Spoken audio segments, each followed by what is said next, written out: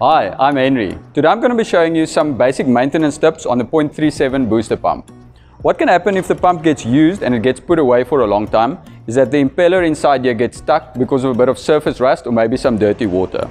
The first easiest option to fix it would be to get a flat screwdriver, insert in the back here, and you can just loosen that part, and that usually does the job.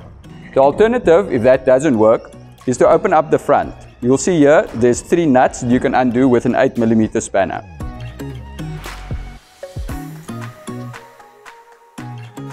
After you've loosened it, the front part of the casing separates from the pump part. What will happen is that the impeller inside here will be stuck. You can just manually loosen it and then ensure that everything is nice and clean on the inside to ensure that it doesn't happen again. Remember that the rubber seal must be in place when you place this part back. Be careful not to over tighten these bolts because it might pinch the impeller on the inside and then you're back to square one. Before connecting the pump back to your tank, you can just plug it into a wall socket to ensure that the motor is running.